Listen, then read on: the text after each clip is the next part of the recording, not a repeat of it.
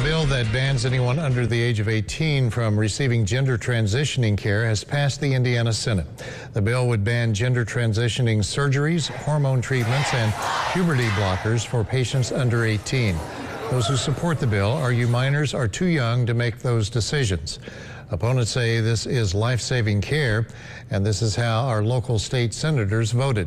Republican Vanita Becker voted against the bill. Republicans Jim Toms and Mark Mesmer voted in favor of the bill, which now goes to the Indiana House.